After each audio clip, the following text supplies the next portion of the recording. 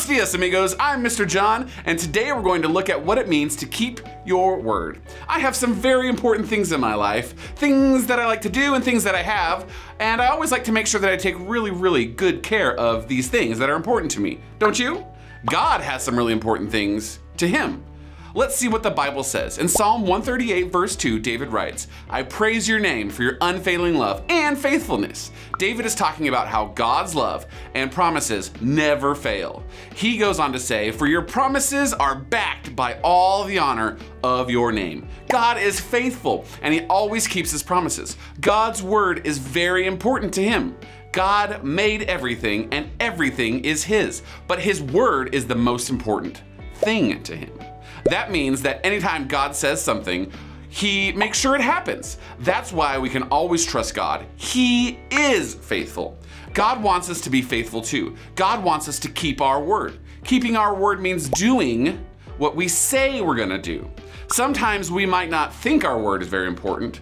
When that happens, it may look like maybe something like this is happening. Maybe you're talking to your friend at school and you're really excited to get to hang out this weekend. You both make plans to have a fun day of eating junk food and swimming and watching cartoons and hanging out. But then when Saturday morning arrives, he doesn't show up. You call, but he doesn't answer. Later you see that he has been hanging out with someone else. That doesn't make you feel great. That's like this balloon here. Our word should be something solid that we can rest on, something others can depend on. But when your friend doesn't show up and tells you on Monday at school that he just, well, forgot. See? Your friend broke their word. Next time they say they're gonna come over and hang out with you, it's gonna be harder for you to trust them. Or when your mom asks to clean up your room. We've all been there, right? It's a crazy mess. And I'm pretty sure there's something alive and moving around under all that stuff. You really don't want to take all day to clean it up, but you know that if you don't clean it up, you won't be able to get to play outside with your friends. At that moment, you make a decision. You decide to hide all the mess and tell your mom you cleaned it up. You start shoving things under your bed and into drawers and into your closets, and after a few minutes, your room is looking much better. You spread your blanket out nicely over the bed and you call it done. As you're heading out the front door to meet your friends, your mom asks you if you cleaned up your room, and you say that you already did. And then of course you tell her that you cleaned up your room, and you run outside and you play.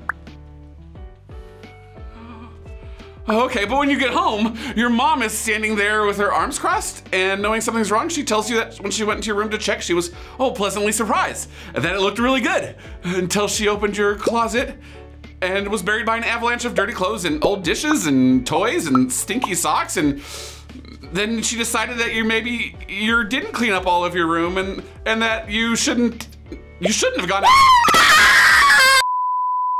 So yeah, you broke your word. Now next time, when you tell your mom that you did something, it's going to be harder for you to believe that you actually did it. Not to mention that you probably will be grounded or something. Or maybe your friend has a sweet tree house, but it really needed to be fixed up before your mom or anyone would let you go over there and play. So your friends ask you that if you would come over and help them fix it up.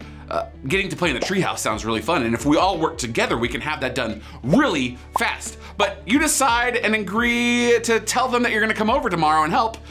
But then, when you wake up and tomorrow comes, you really didn't feel like helping your friend out like you did yesterday. You really feel like just sitting around and doing much of nothing, or really anything else sounds better than that. So instead of going to your friend's house to help them, you stay at home and play video games.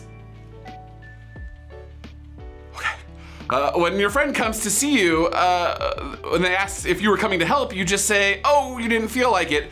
And then they just kind of really get sad, but I'm never gonna get used to that.